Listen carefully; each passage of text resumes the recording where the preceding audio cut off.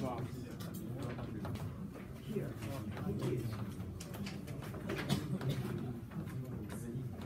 Right? So we talk about two things. One is first order system. And we talk about second order system. So for the first order system, we're talking about 1 over tau x plus 1. So tau is what? Anybody remember what is tau?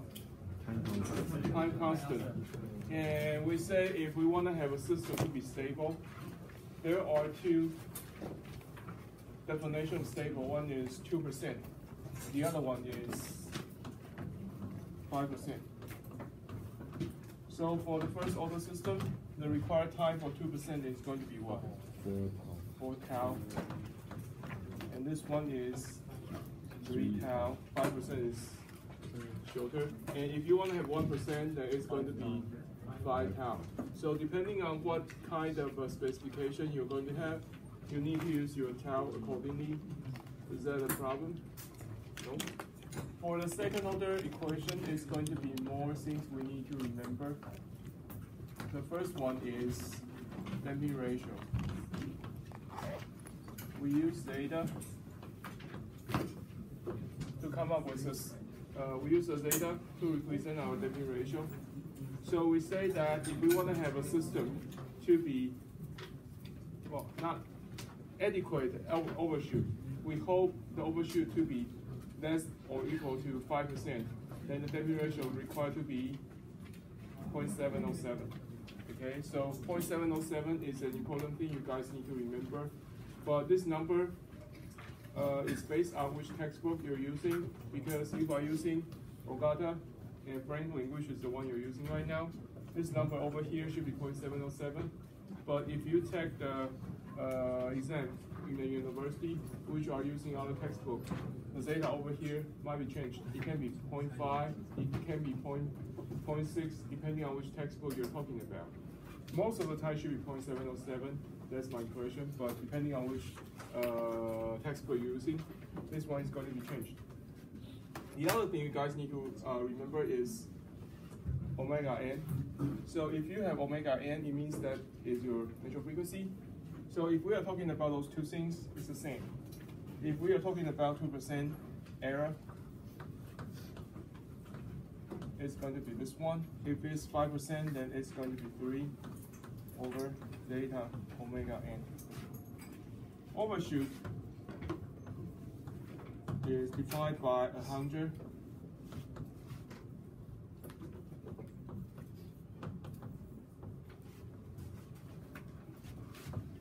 something like this, right? So there are a few formulas you might need to remember when you are taking the test. No, don't worry about that. I'll give you the formula. You don't need to memorize everything because I don't believe your memory. I don't believe mine. Okay? So the overshoot is something you need to know. Damping ratio is something you need to know. Those two I'm not going to give you. Okay, those two are something you need to remember, okay? So depending on which damping ratio, depending on which overshoot you're talking about, the damping ratio is going to be modified accordingly. So those are the things you guys need to remember. And we say that if you are talking about a system, the order is greater than 2, 3, 4, 5, 6, whatever, or 100, you can always decouple everything into the combination of first order and second order systems, right? We talk about this a lot of times. So when we are talking about a system which is a combination of multiple first order and second order systems, we also need to determine one thing, which one is a dominant system.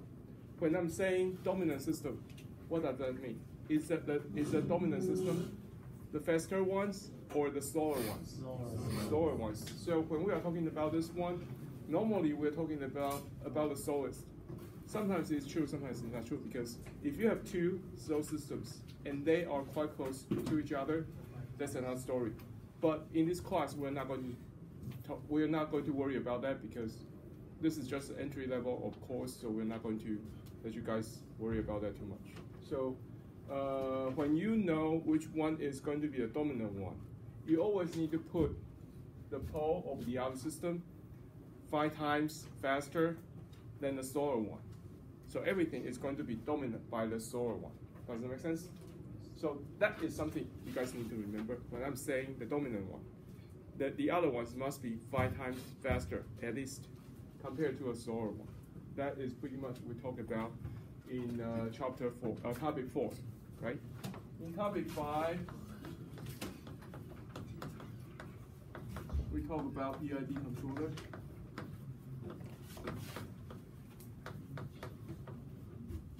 Typically for the control, it is going to be Kp plus Ki over S plus Kd as this is P, I, and D.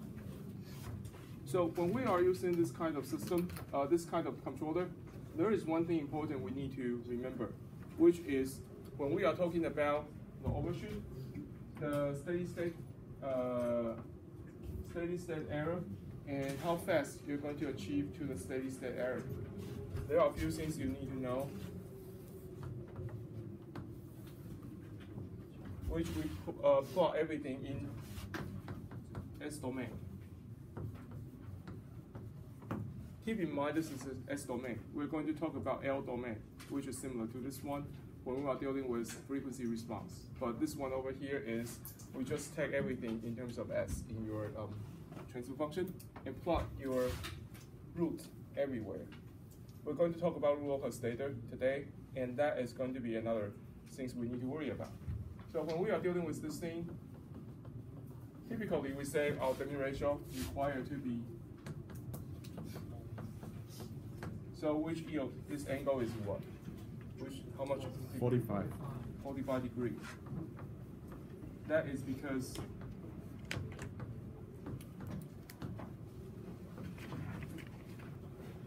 if you put 0.707 over here, this one is going to be 0.5, and this one is going. If you put 0.707, this is going to be 0.707, and this one over here is going to be 0.707. So they're going to be the same, which means it's going to be 45 degrees. And if anything lower than this one, the Deming ratio is going to be greater than 0.7, which means your overshoot is going to be less than 5%. If your pole is located in this region, it means that your Deming ratio is too small, and the overshoot is going to be greater than 5%. So depending on your specification, again, depending on which textbook you're using, you might have Deming ratio equals to 0.5. I think that's least, and I don't remember the overshoot, but I think it's about 18 to 20%. So the slope is going to be a little bit different. So you guys need to remember that. If you are taking tests from other university, you guys need to remember which one they're using, okay? In addition to that, you also need to determine where your negative zeta omega n needs to be located, because this one is going to be how fast your system is going to approach to steady state error, right? So you draw a straight line over here. Anything on the left-hand side is going to be fast enough. Anything on the right-hand side of this line is too slow. So this region are the places you want to put your poles. So we talk about if we want to have our controller to be fast enough and with small enough overshoot, then you can put your poles anywhere you want to. But before we move on to this part, there is one other thing we talked about earlier, which is if we want to have steady state error, which equals to 0, how the system is going to look like. If you are talking about unit step input,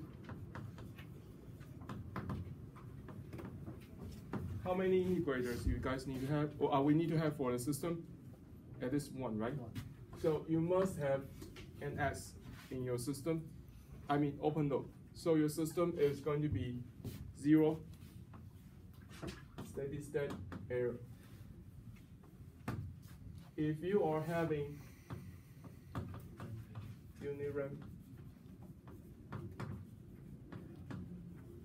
the open loop, you need to have 2 integrators. So you're going to have 0 steady state error. Normally, we are not going to have parabolic input in the system, but if you do, you need to find out corresponding number of integrators existing in your system. Sometimes it's going to be 3, sometimes it's going to be 4, depending on the order of your parabolic inputs, okay? So those are things you guys need to remember in topic 5. Anything else? So if we have space by something like this, and we require the system needs to be 0 steady state error, required to be faster than a certain amount of time, and the overshoot needs to be smaller than a certain percentage, then you know where to put your system. Meanwhile, you know whether you require to have integrator in your controller or not. If you do need to have integrator, which type of controller you need to use?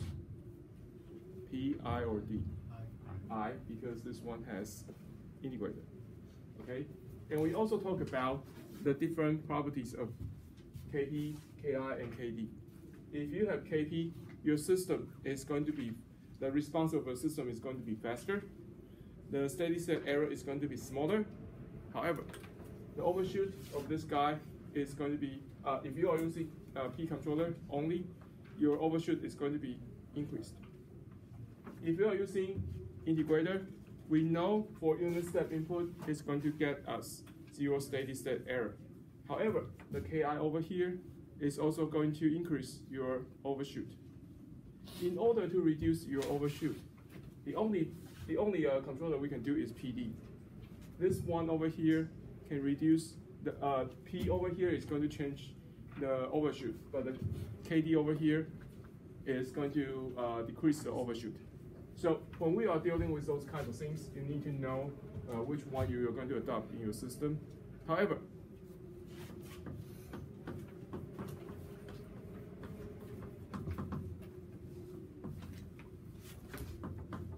we cannot implement PD controller because it's improper.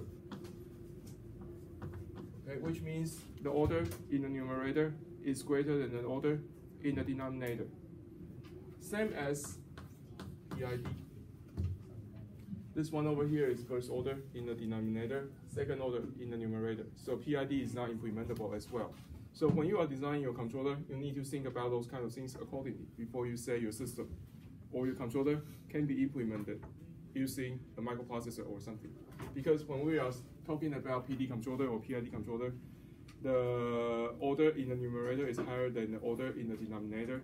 It means that you need to have the information from the future. And we know we cannot have any information from the future, even though you can do that in MATLAB or other simulation method, but you cannot do that in real life, okay? So those are things you guys need to remember when you are dealing with the system design using PID controller.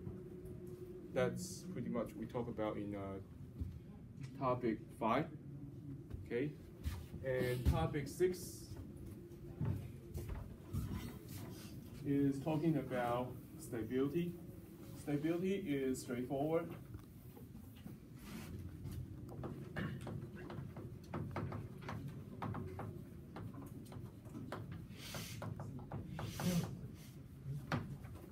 Rule 1. No poles located on right hand side, right? Because if you have any poles in the positive side of the S domain, what happens? It becomes divergent, which means your system becomes unstable. So this is something we need to know. However, because our system might be 10th order, 20th order, so if we do something like that, it's going to be a little bit difficult for us to identify whether the system is stable or not stable because we cannot get the roots easily. When we cannot do that, we use roots per width approach or method to deal with everything. So if we have a polynomial, what we do is put a coefficient over here, n, n-1, n-2, n-3, so on and so on. And solve the coefficient over here. When we say it is going to be a stable system, the column over here won't have any change of size, which means if this is positive, the rest is going to be needs to be positive, so the system is going to be stable. If you have one change in sign, what does that mean? We're going to have one pole located on the right-hand side, so the system is going to be unstable. If you have negative and becomes positive, how many poles on the right-hand side in the system? 2. If you have more than that, it indicates how many poles you're going to have in the system, in the right-hand side. Okay, those are things you guys need to remember. Okay, and this method is handy because if you have a K in your system, which means you have designed your controller and you know the open loop system in your overall system, we can use this method to identify what is a range of K, so the system is going to be stable. When you are designing the number of K, keep in mind the K over here is going to be everywhere. It can be show up over here, it can be show up over here, it can be multiple components over here, include K as part of the number. When you say that you are trying to find the K must fulfill all the numbers over here, which means it's going to be an AND. It's going to AND everything. Then tell me the range. You cannot say, oh, this one or this one or this one, because if you are using the range over here, it might be unstable because it violates the rules on the other components. So when you are designing design your controller, you try to test for the stability using Bruce-Hurwitz method. You need to come up with a range of K, and it must fulfill all the criteria in this column. Okay, that's pretty much what we talk about in chapter 4, 5, and 6. Any question? I think it's very little, right? For the test, it's just a little bit amount, right? Should we increase the amount we're going to put in the test, or this is enough to everybody? No. 我没有在轻视你们吗？没有。我很怕你们到时候就跟系主任讲说，那郑老师非常的瞧不起我们，给我们太简单了。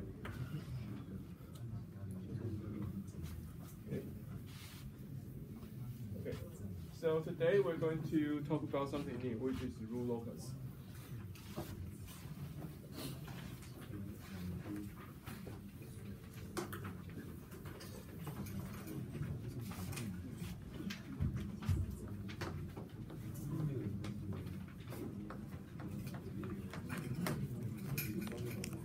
So we talk about S-domain. We know that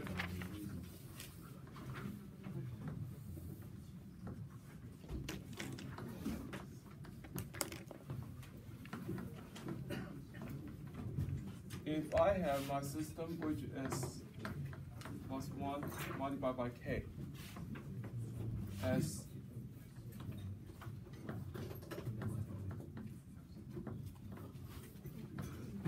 part of a closed loop system, we know this one is going to have steady state error because this is just a P controller for the system. But if we increase our K, what happens? The error becomes smaller and smaller, but the overshoot becomes larger and larger. So we want to know how it's going to look like of the closed loop pole when we put that on the S domain. So it is clear if the K equals to 1, where are we going to have our pole?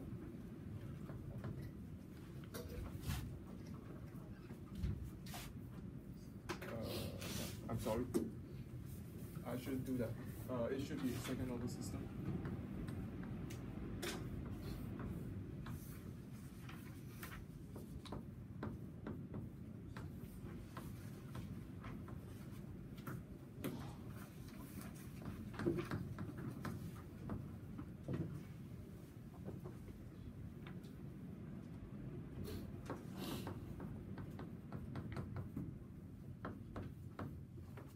Okay, so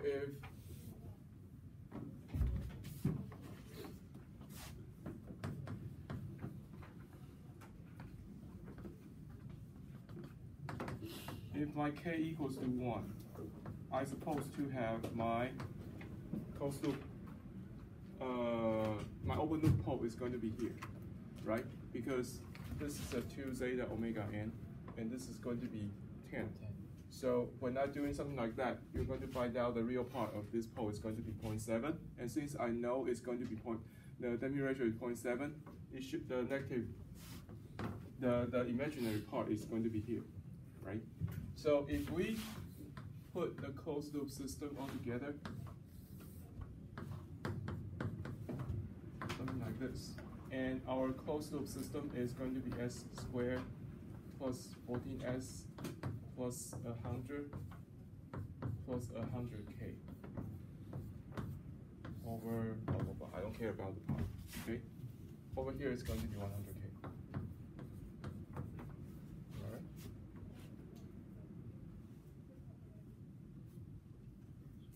Yeah, it's going to be something like this. Okay, so as k equals to infinite, it's going to be the steady state is going to be 1, right? Close to 1, never be 1, but close to 1. Since I have a constant term over here, it can never be 1. So the 0 becomes smaller and smaller. But if you increase take a look at this part. This is the coefficient that we're going to determine what is the real part of our system. So the real part, or zeta omega n, is this one a constant or not a constant? A constant, right? So it means that my pole is going to be moving along this straight line, right? So far, everybody with me? Understand what I'm talking about? So over here,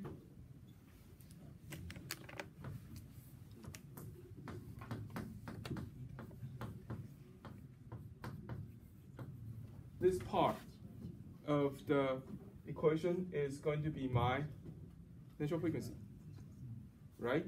So when my natural frequency increased as omega n, as k increased, what happened to this one? What happened to zeta or damping ratio? Smaller. So I know this part over here is going to be along this straight line. So when I say my damping ratio becomes smaller and smaller, where am I going to move my pole? Upward or downward? Upward. So when k is increasing over here,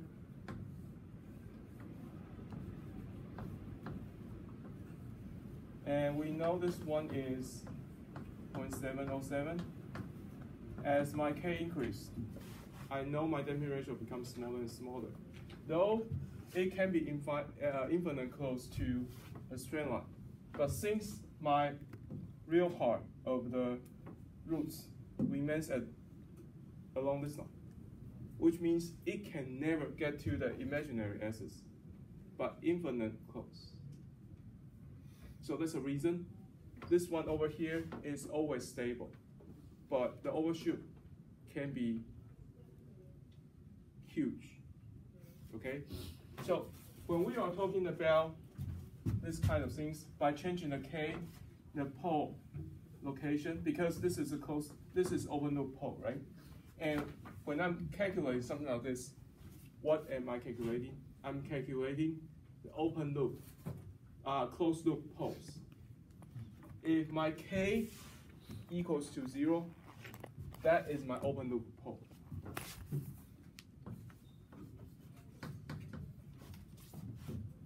If my k starts to increase, it doesn't matter how small it is, because if k equals to 1, I change my natural frequency, I change my damping ratio as well.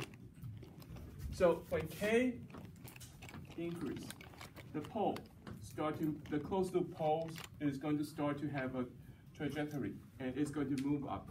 In this specific application, you're going to see your pole is moving. This one is going to move upward, and this one is going to move downward. This one is something we call root locus. Because the K is changing, it's going to affect where I'm going to place my poles. And if you can find out the trajectory from K equals to 0 to K equals to infinite, we can generate a plot. This one is something we call root locus, or the trajectory of my poles. Does it make sense? Everybody understand what I'm talking about? You break my heart. 用中文讲一次。你伤透了我的心。重讲这个。好，下课我们。